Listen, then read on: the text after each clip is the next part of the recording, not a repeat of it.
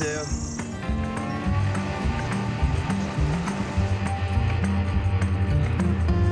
Here we go, home sweet home. It was Jen's first day on the mountain. We were together 28 years ago, and now we have an opportunity to try it all over again. I'm looking forward to see how Jen handles living in the cabin. Home sweet home. I'm feeling super excited, a little overwhelmed, like butterflies in my stomach. Okay, here we go. I'm nervous about the living situation a little bit because I haven't done this before, and I'm definitely nervous about sleeping in bear-filled woods. What's this thing for? Why is this here? That's a bat box. But this is where we would live if Charlie and I decide to build a life together. What is a bat box? Well, the bats can land right here and go up in here because we don't want them going into the building because they like to hide in the building and stuff. And so why would you attract the bats here? Well, it's not the bats are already attracted here because Bat Cave's just down the road a little bit. There's a spider right there. No more spider.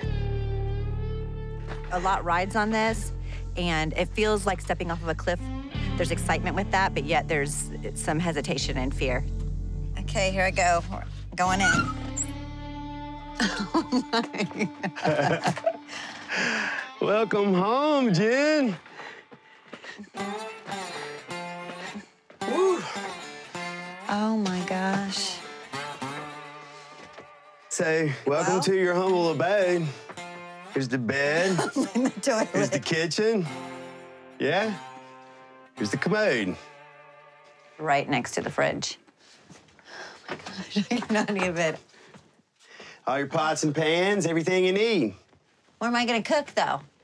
Where would I use a pot and pan? Oh, I've got a little stove outside that I put on the chopping block. Like it hooks up with propane. Oh my gosh. It's so tiny.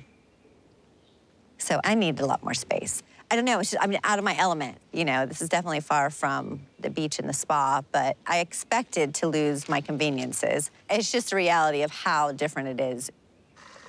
The toilet is right next to the bed. What if you have to go to the bathroom in the middle of the night? I'll go outside. I'll go outside. Or you can go outside. I'm not going outside. Why not?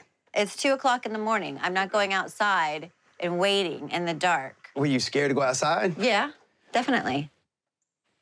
I'm scared of little things. There's no little things you have to worry about. I've got it all handled. Snakes. I think I've got rid of all the snakes.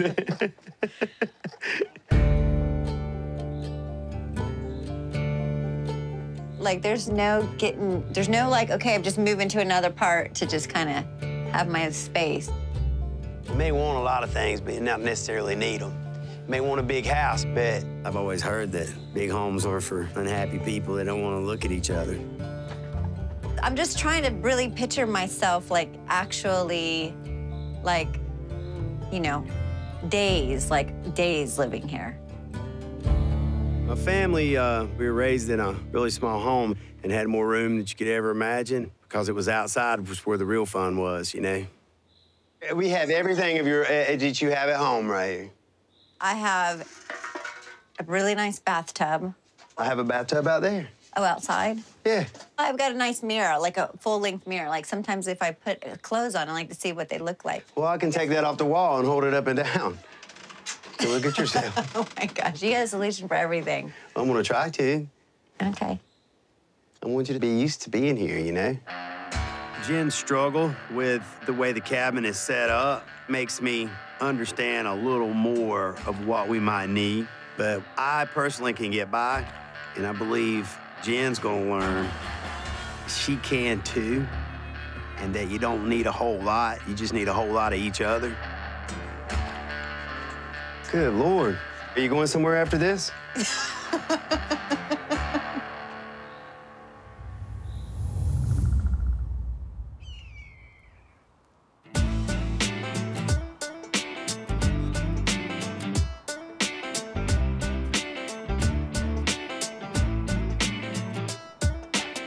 What were you saying the significance of 2 with the tree again?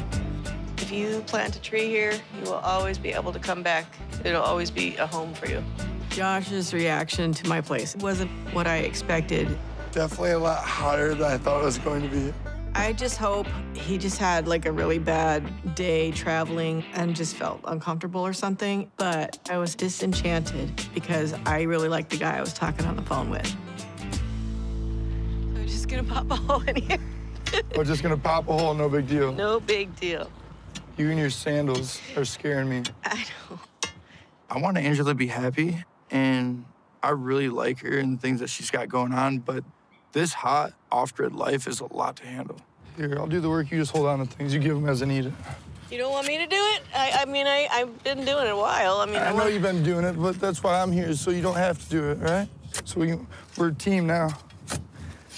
I'm actually very excited and happy that he is gung-ho and wanting to do everything. Okay, can you see this white powdery type stuff you just pulled up? That is called caliche, or nature's concrete. So you're saying like it's rock? Yeah. How thick is that? It's different in each spot. So, man, you're telling me we could be here for a minute? We have to break through that in order for the plant to be able to drain. You know, like when you're sweating all day long and you can't get relief? Like that, like you've been kind of dealing with here? Yeah, I was just gonna say, like... Just to be able to dry off for a minute. It's sort of like that for them, you know? Okay. Yeah, I ain't gonna lie, I'm pretty proud of this hole for how aggressive the soil is. You're over here just like, I do this all the time by myself. I just realized I had a little blister. I'm sorry. Man, just when I thought I was tough. I know this is just like everyday living for you, but man, you know, I feel bad. I feel like you have done all this by yourself, and I'm out here to try to lighten the load, and if I can do that as much as possible, that's what I want to do. Well, that's really cool. I kind of thought it was for a different reason. The first day of Josh being here at the ranch, he ended up sleeping on a bed that I had outside. And I am holding off on having sex because I'm not feeling it right now. So you are enjoying, I mean, the fact that I'm out here, this is actually a little bit more than I kind of feel like sometimes. Yeah, it is really nice. And a little odd for me at the same time, but nice, you know? When I first met Josh, we were, you know, trying to get a little sexy and kissing and making out. But my roommate, she interrupted us, and we always had this what if and when. So I'm almost nervous because I feel like I almost have to live up to something that's been built up for years and years, you know? And in the same breath, he's got to live up to what, you know, I've been expecting too. Yeah, no, I understand that. I just feel like sometimes a little standoffish with maybe how much of my company is actually maybe doing for you. I'm just not used to it. Okay. And it surprises me a lot. I mean, you're surprising me, to be honest with you. Oh, really? Yeah, you're surprising me. In a good way, I hope, In a right? good way, in a good way. I wasn't sure if you were going to make it out here. Try and do it for you. I mean, you know, liked you for a while now, and just want to, you know, give it my all and make sure we can give this a shot. It is hard for me to be vulnerable with Josh, but I would love to see some romance and some, you know, maybe sexy time. I like you too, and I want you to be happy. And I'm sorry if I was a little standoffish. I just wasn't sure if things had changed or something, or if we both were just overwhelmed. I do want to open up more. Yeah. You know? Well, we got time. Okay. We're gonna make this happen. Maybe, hopefully, once we plant this tree, it'll bring us, you know, together even a little bit more. All right. Gotta be easy on my blister. I gotta Oh, please.